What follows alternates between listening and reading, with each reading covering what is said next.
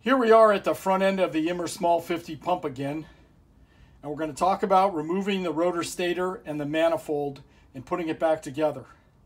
This isn't something you should have to do very often unless you're changing the rotor stator.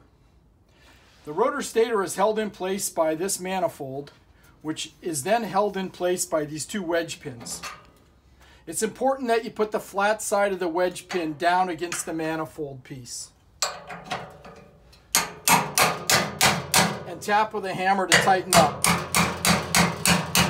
You want to be careful not to pound on the cables holding them, as they'll break the cable and you'll lose your pin.